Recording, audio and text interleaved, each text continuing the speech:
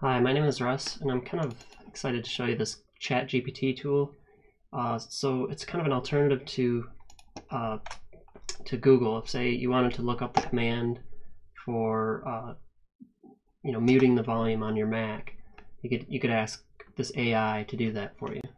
You go to chat.openai.com and log in, and then you can ask it questions like, what's the command to mute your volume, or I'll show you some others in the future. And I know you can, of course, Google the same thing and kind of figure it out. But I like their answers, or its answers, and they're surprisingly complete. And I mean, your mileage varies a bit because you can ask the same question multiple times and it'll give you different answers. But they're generally correct. I've had it before where I ask it to write me a script, and the script sort of takes. In theory, it could work if I put enough effort into like installing its dependencies, but your mileage may vary, like I said. But if you just ask it to give you the command for something like sort of something simple that you want to run via TRIGGERcmd, like turn up the volume on your Windows computer, it's likely to know that command. Or if you wanted to write you a script to do something similar, it can do that. So let's see, I had one here that I asked it earlier.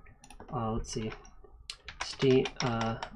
command to run a Steam game. Yeah. Oh, we gotta wait till that finishes. So I noticed a lot of their examples use nircmd, nircmd.exe. It's a really cool tool that you should download. I did a if you have Windows, that is. It does a ton of stuff. You can see that on their page, but on the TRIGGERcmd what's it called, forum, you'll see a bunch of examples using nircmd. But anyway, I'll move on. Command to run a Steam game.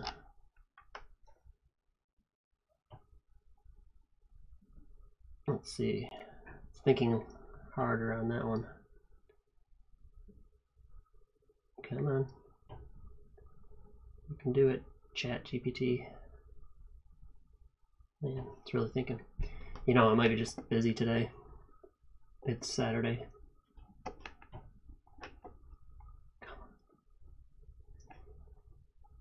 Alright, to run a Steam game from the command line, you can use the Steam command with the Steam run game ID URL.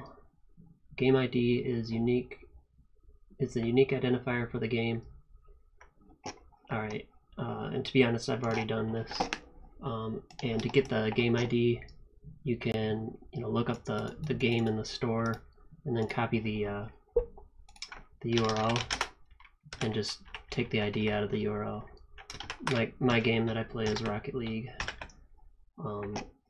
So you can then take that ID.